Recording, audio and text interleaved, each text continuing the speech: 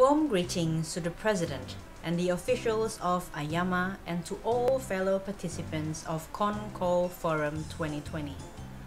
We are very grateful to be given the opportunity to participate in this year's AYAMA Abacus Olympiad International Online Competition, as well as the CONCOL Forum 2020.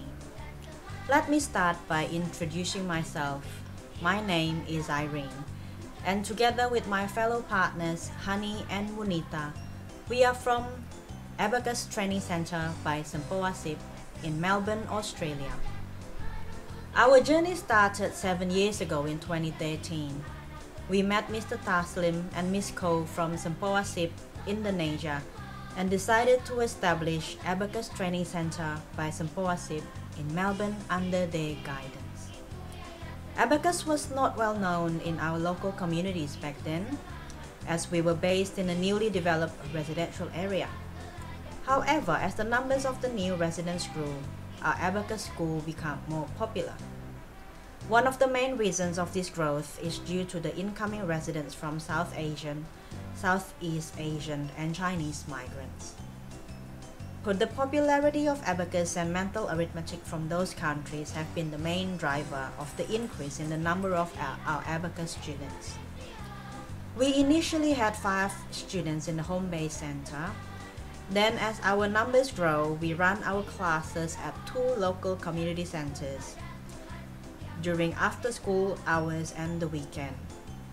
At the start of 2020, we have more than 40 students gaining the benefit of learning Abacus method.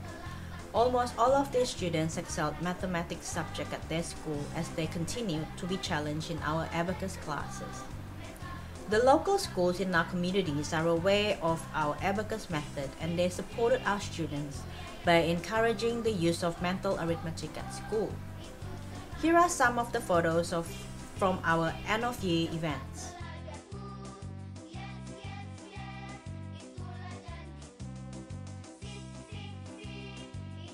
Here are the children working through the Abacus questions and performing brain gym in our Abacus competition day last year.